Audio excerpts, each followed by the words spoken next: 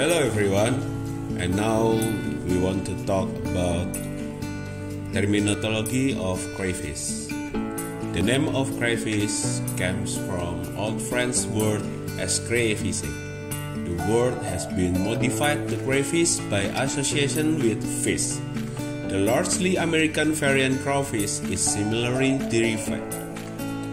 Some kind of crayfish are known locally as lobster, crawdads, mudbugs, and yabbies.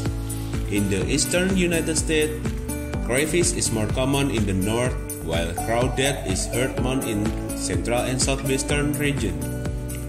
And crawfish further south, although considerable overlap exists. The study of crayfish is called astacology.